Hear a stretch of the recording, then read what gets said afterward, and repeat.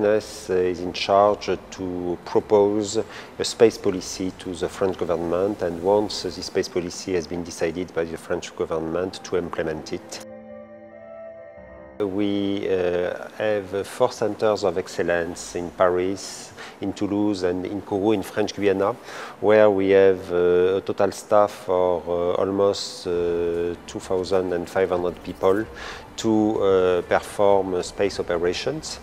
The second role of CNES is to perform some research activities in 5 fields of activity: the access to space, science, Earth observation, applications, and defense and security. The US are our most important partner.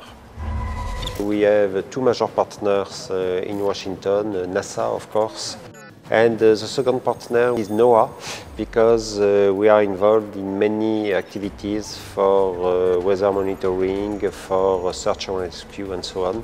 And so I met the head of these 2 administrations this morning.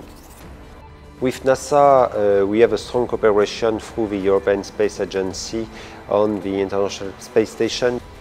We have also a very strong cooperation on the Mars missions, and we are very proud to have some instruments which have been developed by CNES on Curiosity, which landed on Mars last year on the 6th of August. We are already preparing the next step with a seismometer that we are developing now in France.